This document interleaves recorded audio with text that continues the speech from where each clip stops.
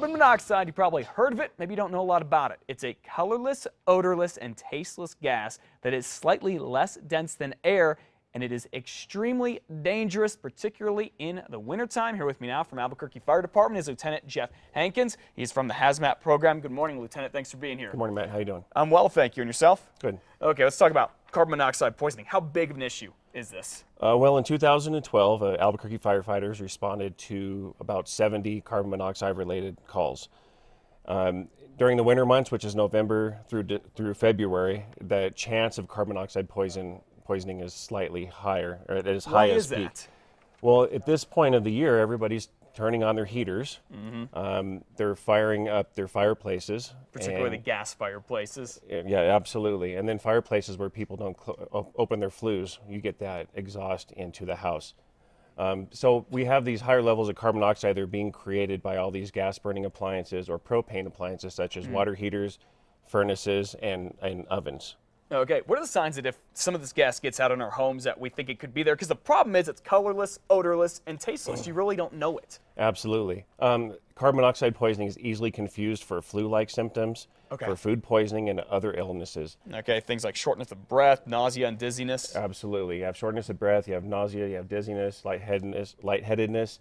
Confusion is a very late stage when we get into that. Okay, so at that point, you're already in trouble. If you start to think that you get these symptoms and you know you don't have the cold or the flu, what do? Call the doctor, go to the hospital, call 911? Right. If you suspect these symptoms, then you want to exit the home, get into fresh air, and call 911 right away. And if you're expecting, if you're experiencing these,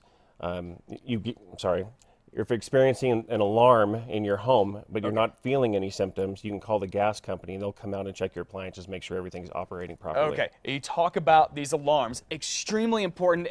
People always talk about smoke detectors, but in recent years these become just as important. People need to get these as well. What do they do? They detect the carbon monoxide levels in the home, and you can go to any home improvement store and buy one of these for less than $40. Okay. And ideally, they should be close to sleeping areas. They should be on each level of the home, but please read and follow the manufacturer's directions for the particular unit that you buy. Okay. For $40 or less, these will definitely save your life. Right, and it's a cheap investment for protecting the people that you love, for sure. Okay, now here's one other thing that I think I've seen before is that carbon monoxide fills the home, then somebody lights up a cigarette, lights a match for the fireplace. Can it cause an explosion? Carbon monoxide can be flammable at the proper ranges in the home. That's not a very common thing. It's more of people getting signs and symptoms. And understand people that are sleeping or intoxicated might die from carbon monoxide poisoning and never experience any symptoms. Gotcha. And also at this time of the year with this storm coming in now, we have these high winds, we could experience power outages. Make sure that people don't use their stoves or ovens to heat their homes or bring in camp stoves or generators in the garage. Things like that will quickly elevate the levels of carbon monoxide. All right, Lieutenant Jeff Hankins from Albuquerque Fire Department. Great advice. Thanks for coming in this morning. Appreciate it. Thank you, sir. All right, stay warm out there, guys.